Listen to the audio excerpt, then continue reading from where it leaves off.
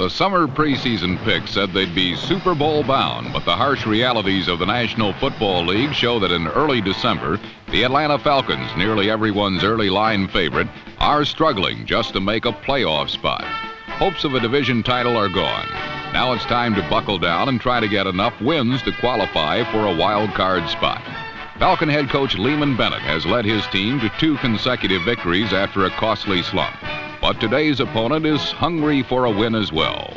The Tampa Bay Buccaneers are in the wild sweepstakes, better known as the NFC Central Race, where 4 clubs still contend.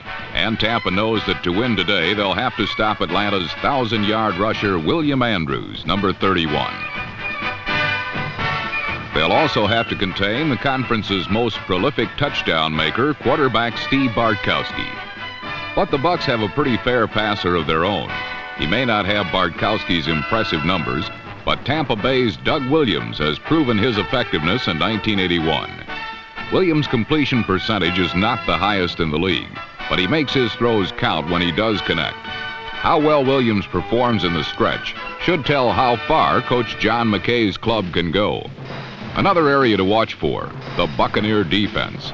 It's one of the best units in the league, and a major reason for that is the fine performance of rookie linebacker Hugh Green, number 53. Green has been everything the scouts said he would be, and more. It will be up to Green and his mates to stop the explosive Falcons today. Each club has a 7-6 record, and both consider this game a must-win affair.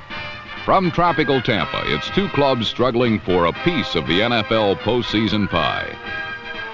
The Atlanta Falcons versus the Tampa Bay Buccaneers on the NFL Game of the Week.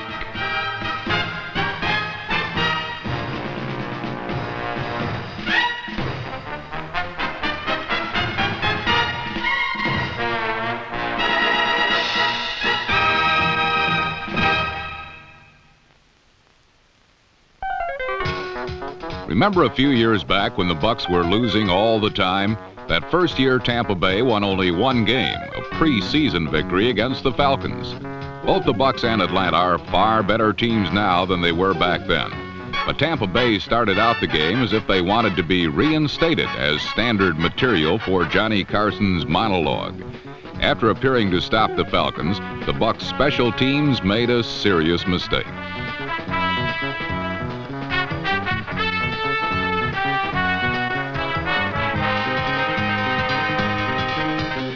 The officials ruled that Tampa had touched the ball, and the alert Falcons were quick to take notice.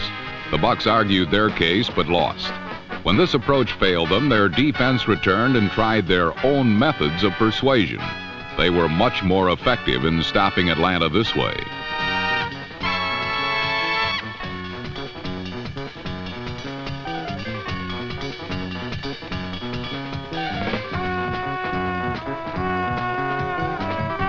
The drive ended, and the Falcons called on kicker Mick Luckhurst for a 38-yard field goal attempt.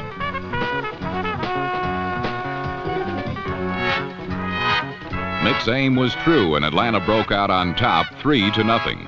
Now it was time for Atlanta's defense to do its part. One reason for the Falcons' disappointing record this season has been a generous defensive 11, particularly against the pass. But few teams in the NFL hit harder or more often, as the Buccaneers discovered when squaring off against linebacker Buddy Curry and company.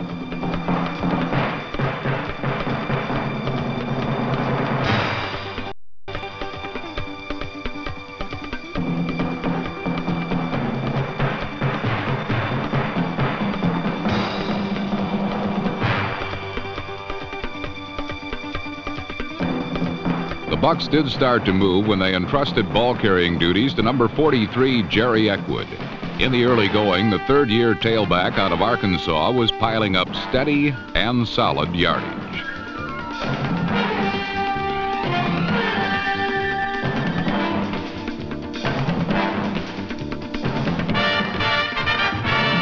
Eckwood's success enabled the Bucs to use him as a decoy, such as on this reverse that got the ball inside the Atlanta 10-yard line.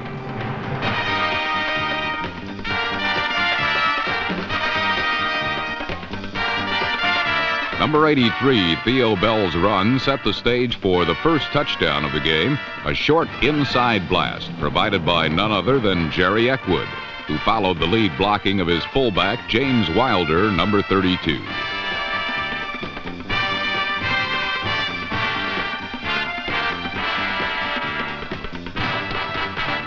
The Bucs led 7-3 as the first period came to a close, but no lead is ever safe against the Atlanta Falcons. In a game earlier this year, Atlanta scored 31 points in 9 minutes to erase a huge deficit. There have been some areas the Falcons can point to as shortcomings, but offensive might isn't one of them. Behind a superb line, Atlanta can still mix run and pass with the best. And one athlete who can perform both skills with style is running back William Andrews.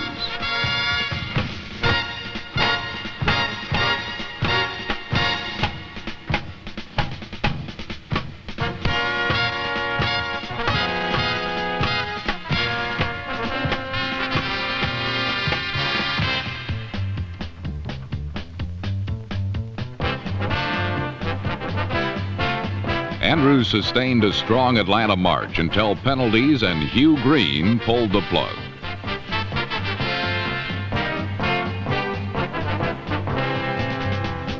Stalled once again, Atlanta turned to kicker Luckhurst. From 44 yards out this time, Mick did the trick, narrowing the Buccaneer lead to 7-6.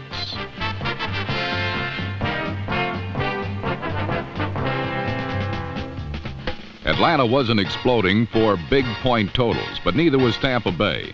When the Falcons held on Tampa's next offensive series, it looked like a golden opportunity for the Georgians to take the lead. But the Buccaneer defense came up with another big play.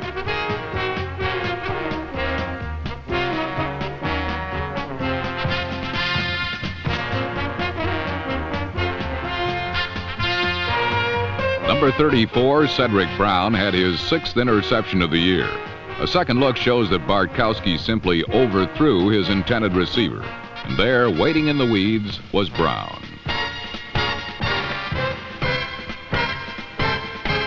Of Brown's previous 5 interceptions, 2 were returned for touchdowns. The others led directly to scores. Tampa Bay's offense kept Brown's personal string intact as Doug Williams went immediately to tight end Jimmy Giles, number 88.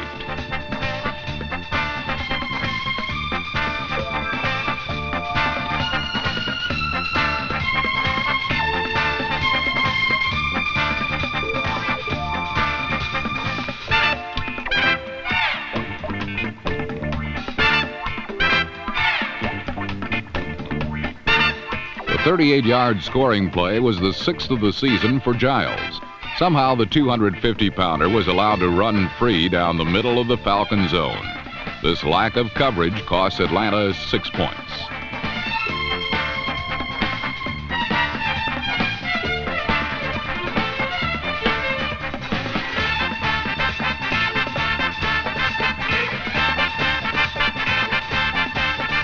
Only 2 minutes remained in the half, and the Bucs were now ahead 14-6. Tampa Bay felt it was imperative that its defense keep Atlanta out of the end zone in the time that remained. Holding this kind of offense without a first-half touchdown would be a tremendous confidence builder for this talented but young defensive squad. They did achieve part of their goal. There would be no touchdown. But Atlanta did get points, thanks in part to the all-encompassing talents of a Mr. William Andrews.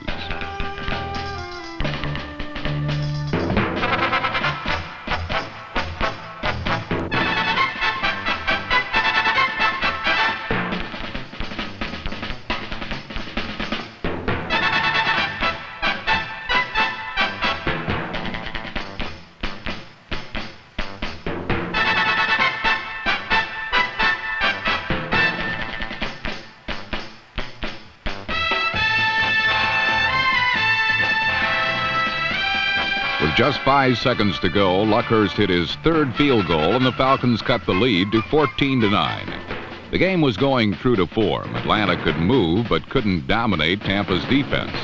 The Bucs offense saw weaknesses in Atlanta's pass coverage and exploited them. Still, the Falcon faithful felt good, trailing by only 5 points on the road. Surely in the second half, their heroes would fare better. What the second half brought was a seesaw, hard-in-your-throat battle that would not be decided until the very last tick of the game clock.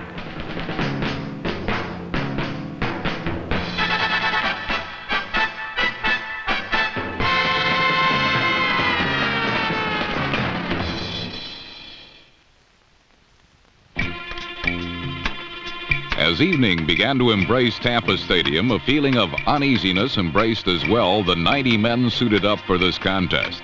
Playoff spots were at stake, and as each player took the field, he knew that this encounter in the season's 14th week was a critical one indeed.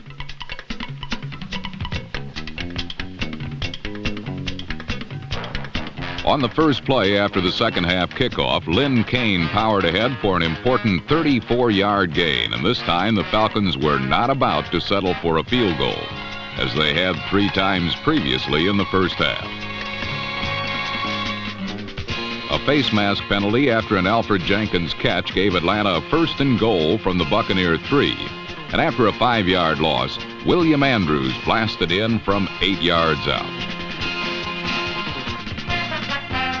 Andrews' touchdown gave the Falcons a 2-point lead. The score was made possible because the Bucs were caught in the blitz, and number 54, Richard Wood, was simply shoved out of Andrews' path by number 70, guard Dave Scott.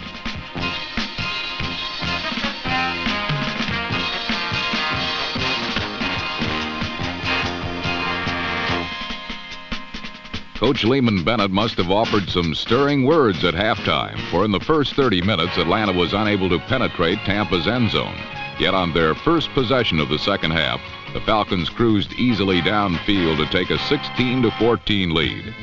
Unfortunately for Atlanta, Buck coach John McKay must have offered a few terse one-liners himself, because when the Falcon defense dug in to maintain their 2-point lead, they found the feisty Floridians, especially Doug Williams and tight end Jimmy Giles, eager to move the football as well.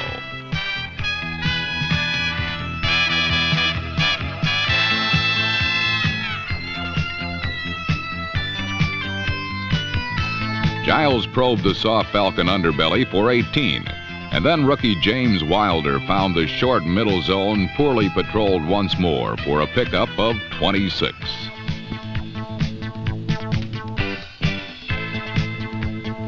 The knock on Doug Williams over the last few years has been his apparent inability to throw the football accurately on short to medium pass routes. No one ever questioned his arm strength. Rather, his passing touch was the area in doubt. His clutch pass to Wilder in between coverage reveals just how much Williams has improved this season. The drive stalled at the Falcon 23, but when Atlanta said the Bucs stop here, you know what they answered in Florida. When the drive goes kaput, call Capice. The hot-footed Bill Capice, that is, who nailed his 6th straight from 42 yards out. Coming in, Capice had hit on 5 straight, and this successful boot left him one shy of Garo Yepremian's team record of 7 straight. Capice's accuracy gave the Buccaneers a 17-16 lead, and linebacker Buddy Curry wished he'd cool off right quick. But Atlanta can boast of a player, too, though, that has been red hot all year long. Bard went to his favorite little receiver, Alfred Jenkins, for a 21-yard gain as the third quarter wound to a close.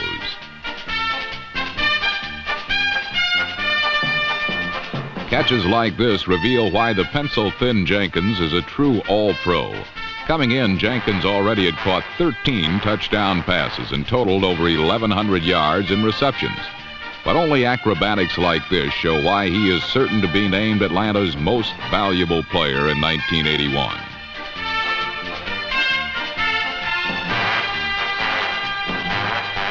Perhaps if you were to create the perfect football player, he would have the heart of Alfred Jenkins and the strength of William Andrews. Someone once said when you watch Andrews' power, it's as if God took out a chisel and said, I'm going to carve me a fullback out of solid granite, put a number 31 on him, and name him William Andrews. Andrews' second touchdown of the half returned the lead to Atlanta 23-17.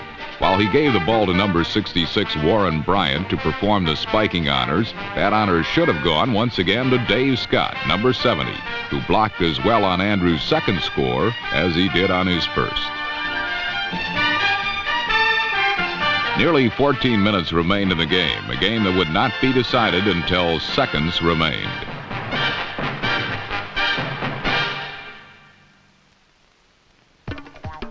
Doug Williams is not a believer in ball control. To be sure, he is not a disciple of the old doctrine that dictates that a good quarterback takes what the defense gives you. Williams loves to throw the bomb, but after 3 full quarters, he was being rudely treated by Atlanta's pass rushers. Finally, with about 10 minutes left in the game, Williams swung for the fences, and in one mighty moment, he cleared the bases.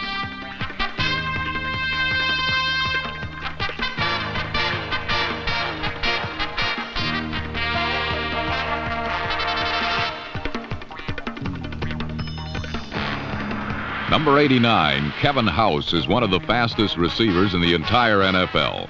He averages nearly 20 yards a catch, and the old fly pattern is his first love.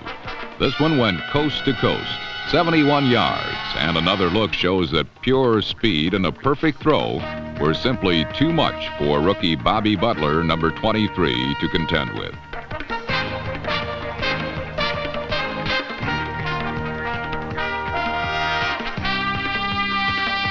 House is certain to go over the 1,000-yard mark in receiving yardage this season, but this catch by far has been his most important of the season.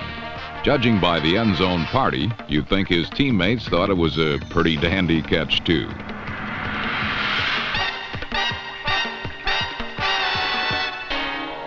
Trailing by 1, the Falcon defense enlisted the referee to play inside linebacker in the hopes of halting any more damage by Tampa Bay.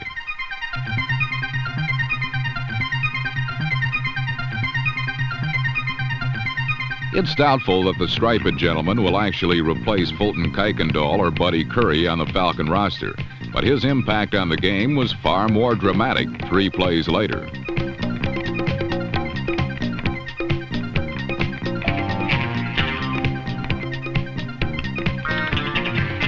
Number 36 safety Bob Glazebrook raced downfield with an errant Doug Williams toss, but instead of the Falcons having a first down at the Buck 10-yard line, the officials huddled and ruled that Atlanta had committed a personal foul, giving the Bucs a first down at midfield. Indeed, their decision was a game shaper. Quickly, James Wilder took advantage of the good fortune.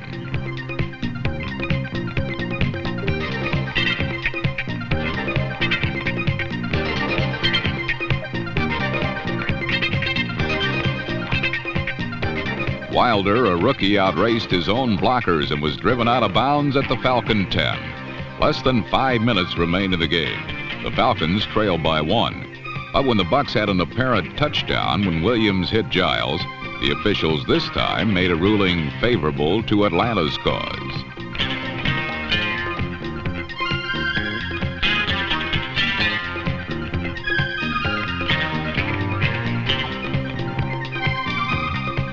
Giles did indeed make the catch, but he was whistled for offensive pass interference when he pushed Glazebrook in order to make the catch. Bill Capice was called in to extend his streak to 7.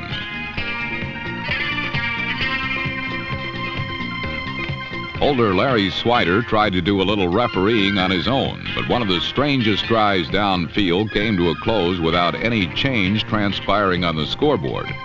Capice's streak came to an end when his 32-yarder with 2 minutes remaining sailed wide to the left.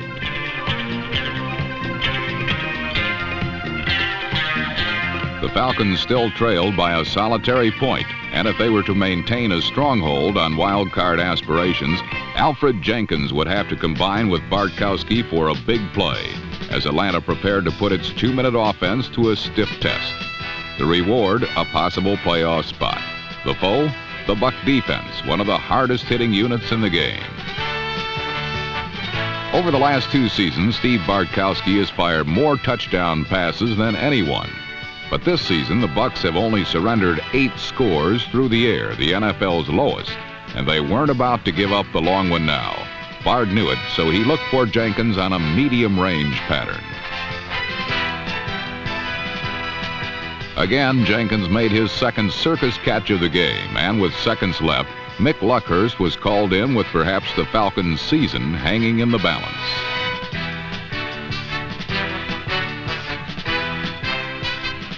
From 45 yards out, Luckhurst's luck ran out as Falcon hopes sailed wide to the right.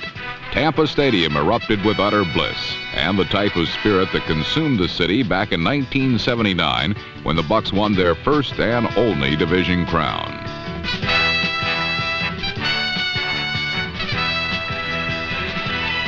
The clutch one-point victory, when considered in the wake of losses by Detroit and Minnesota, meant that for the first time this season, the Bucs stood alone atop the NFC Central. The Falcons, meanwhile, dropped their seventh game of what must be a disappointing season.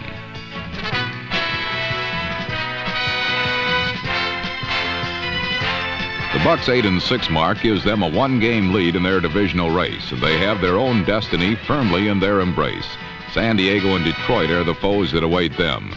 For Atlanta, their 7-7 record is truly unexpected, for they were the men who many had hailed as Super Bowl champions in waiting. Coach Lehman Bennett called their problem a fear of failure, saying his team had not played this season with the confidence they possessed last year. In Atlanta, this year will not easily be forgotten.